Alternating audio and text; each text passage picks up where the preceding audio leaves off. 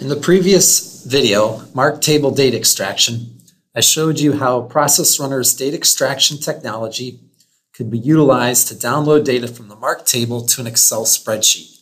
Now I'm going to show you how we can actually schedule that data extraction file to run at any time that we would like. I'm going to click on the Scheduler tab here. Once I do this, I just simply click on New Schedule. And from this drop down here, I can then select when I want the process file to execute. Before I do this, I need to create a logon shortcut so that the process file will execute automatically. I'm going to go to this icon here, Logon Shortcuts. Then I'm going to select the Logon Shortcut tab, then Create. Now I'm going to select my destination. I simply choose the SAP system that I want the shortcut for. I'm going to put in a client number, my SAP username, and I'll also provide the password. And then I'm going to do a test just to make sure that I'm properly connected to the SAP server. Everything looks okay here. I'm going to click Save. Once I do this, I can now save it to the hard drive or my network.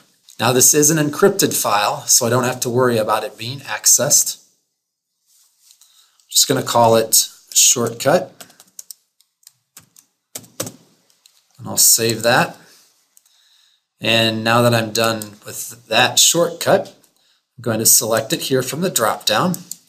Now I'm going to schedule this just once, but you can see I can schedule it daily, weekly, or monthly. And I'll also have on log on or when idle. And I'm going to select a time so that you'll be able to actually see this work. So I'm going to select 2:01 here.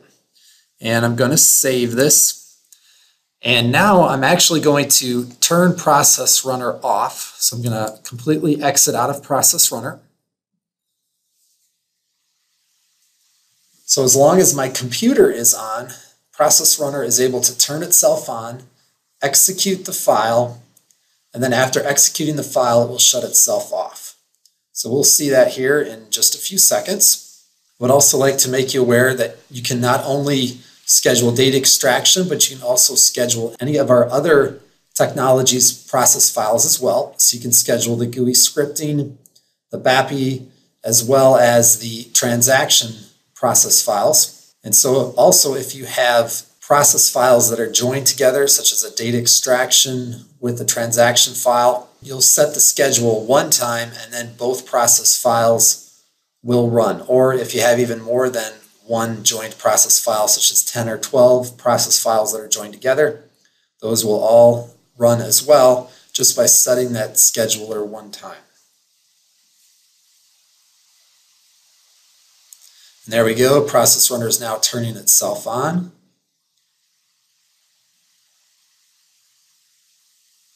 And very shortly, you're going to actually see it execute that data extraction file.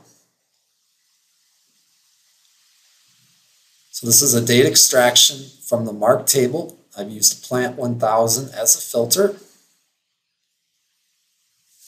And if you see down here, this kind of gives you a status of that.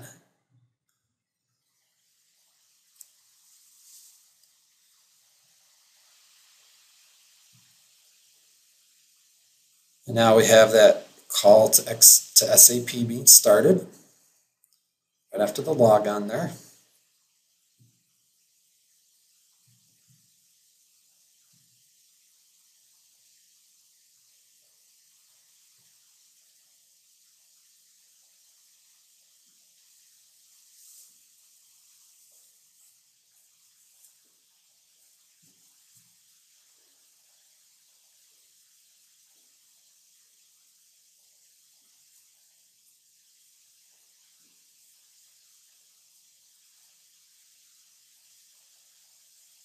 So there we see that it is finished.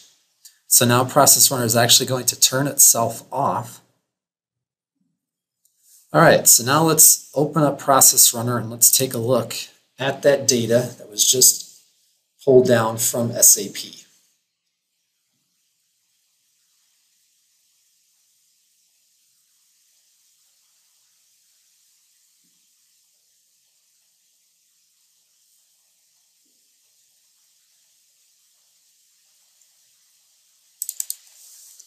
Now this is set to an internal instance of Excel. So my Excel is actually embedded in the script file.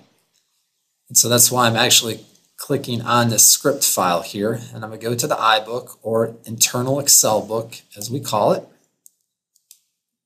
And there you can see that my data download was successful.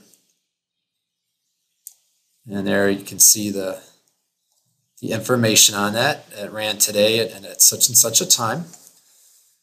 Now I have set this to run to the internal instance of Excel, but you could also, just by going to this Home tab here, clicking this button here, I can then actually set this process file to download the data to an external Excel spreadsheet on my hard drive or in my network.